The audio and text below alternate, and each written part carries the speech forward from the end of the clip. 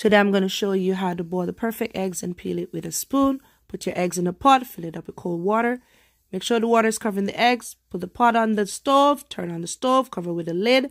Allow it to come to a boil, remove the lid and let it continue boiling for 10 minutes. After 10 minutes, turn off the stove, pour the hot water, fill it up with cold water again. Let it sit for at least 5 minutes. Now it's time to peel your egg with a spoon. Crack your egg shell.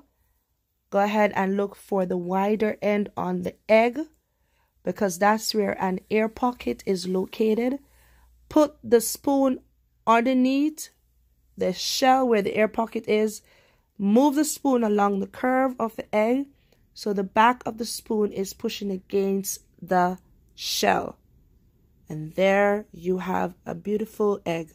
No more fighting with eggshell. No picky egg. Alright? Later. Blessing and love always.